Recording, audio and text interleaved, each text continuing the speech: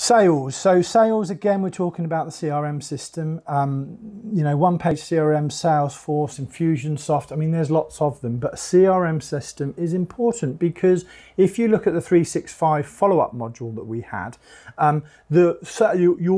your CRM system will tie with your email marketing. It will tie from an inquiry to your website, can go directly into your CRM, and then it just transcends through the business. So that sort of thing actually from a sales side is really, really good. And again, the Quote Roller or PandaDocs, creating really nice professional presentations that actually, if you use a program like that and you send a proposal, you can also send a PDF. And when someone clicks on that proposal, you'll get an email notification to say that someone's looking at it. So if you phone them to say, hey, how are you doing? I'm just phoning to check to see if you received the proposal.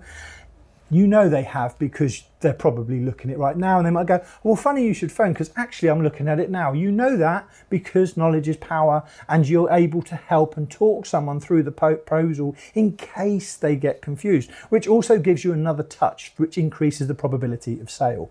So again, the system's there to save time. They are not so you can become lazy. They do not replace phone calls. They do not replace the human touch. But what they do is make a more seamless experience, because in a CRM system, if a project is won and you use Zapier, for example, it might go into your project management tool, or it might fire an email to whoever that lead is. And so again, it comes into the customer journey. So there are a couple of programs around sales. You might want to add a few more, please do, and just put them in the notes.